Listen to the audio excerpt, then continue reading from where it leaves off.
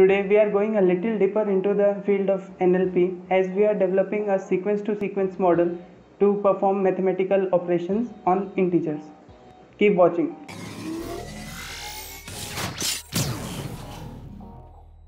Hola amigos, this is Somver and welcome to my channel Mechanistude. In this video series, we are trying to understand different concepts of NLP and ultimately build an AI for ourselves. In the previous video, we used neural networks to generate text.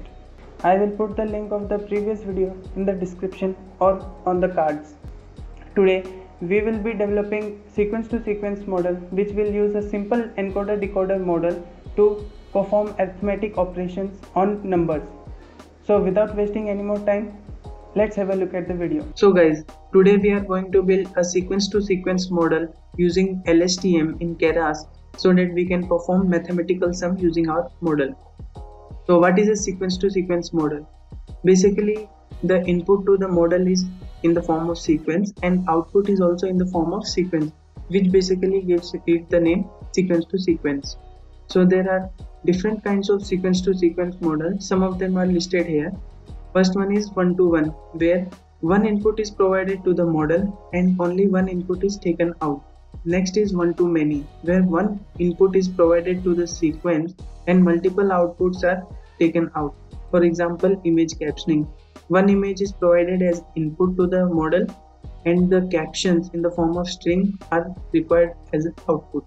Next is many-to-one. So multiple inputs are provided to the model and only one output is expected. Basic example of this can be seen in forecasting problems. Last is many-to-many, where multiple inputs are provided to the model and we expect multiple outputs from the model. Basically, it is used in cases like machine translation, where language is translated from English to French or English to German. So we are going to use many-to-many sequence model.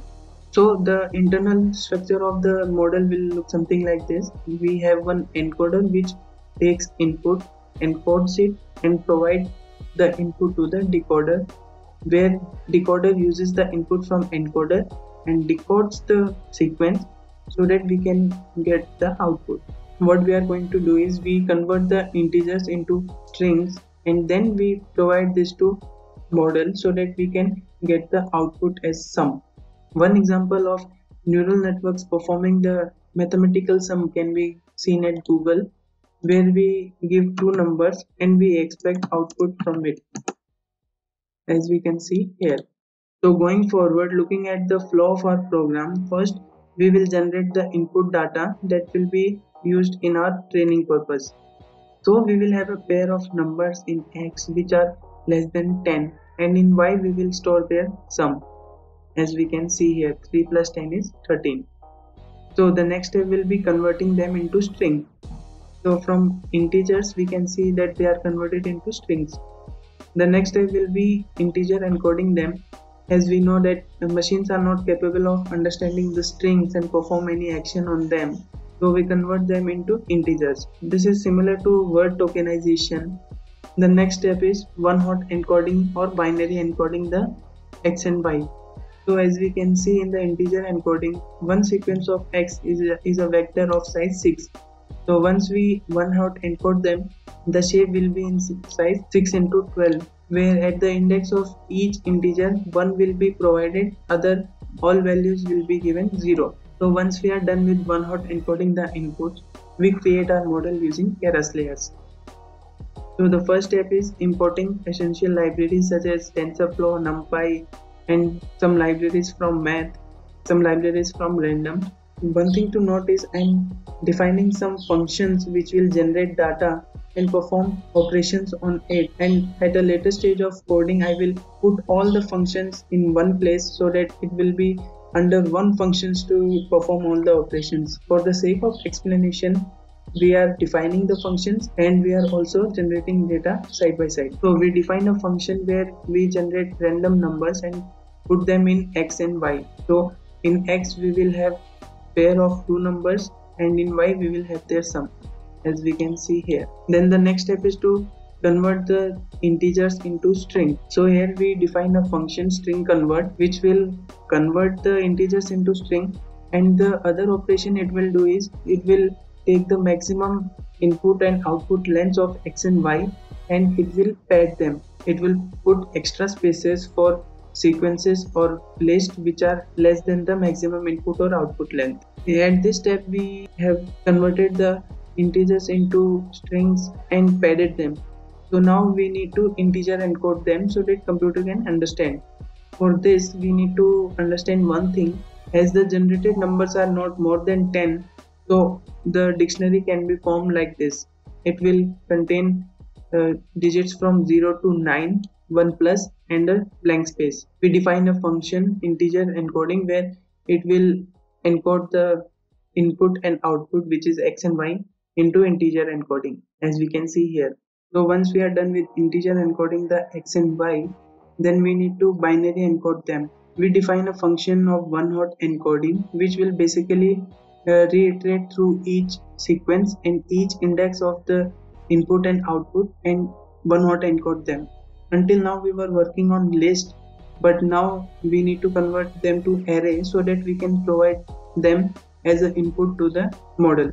So once we look at the shape of one-hot encoder and y one-hot encoded, so once we look at the shape of x one hot and y one hot, we can see that the shape is 1000 by 6 into. We can use this data to initialize our length of input sentences, length of output sentences, and our vocabulary size. Once we are done with this, we are now ready to provide this data to our model, and also the output of the model will be in form of integer as we are providing integer input to the model.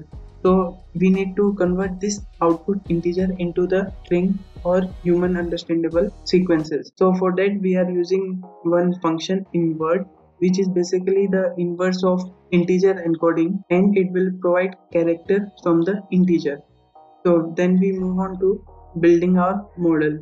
First we provide the input with shape t into s, where t is length of input sequence and s is the vocabulary size. Then we provide one LSTM layer with 100 input dimensions. This LSTM layer basically behaves as encoder layer for this model.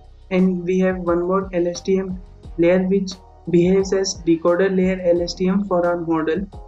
We are using a repeat vector which repeats the input LSTM layer. Why? Because the output of this LSTM will be one dimensional and the input expected at this LSTM layer will be in the form of three-dimensional. We are using repeat vector which repeats the LSTM layer 2 times so that it is compatible with the decoder LSTM layer. Then we use dense layer to provide output of our model, and we are using activation softmax because it is a categorical classification. Also here we are using time distributed because dense layer gives only one output at a time. In our case we need two outputs. That will be the output sum of two integer values. So we are using time distributed so that we can use the same dense layer twice. We initiate our model, we compile our model, we fit our model on x1 hot and y1 hot, and we run it for 100 epochs. Also we are splitting the data for validation as 20%, means 20% of the data will be used as validation. Once the fitting is completed, we can see that we are getting 100% accuracy at the end, predicting the values and testing our model. So for that we generate a random set of data x and y using the generate data function we defined earlier. We use the model.predict to predict the values and place the predicted values as result. So if we look at the first 20 numbers with the predicted value and the original value, we can see that we are getting 100% accurate answers where expected and predicted are same in all the case. So we can say our model has successfully predicted the correct values. So the last step is saving our model so that we can use it in further applications. So that was the video, guys. I hope it was informative and I am able to make you understand some concepts of NLP. Let me know in the comment sections below any suggestions or any improvements on this model. If you loved watching the video, please give a thumbs up. Also, subscribe to my channel so that you don't miss out any further videos. Keep watching and adios.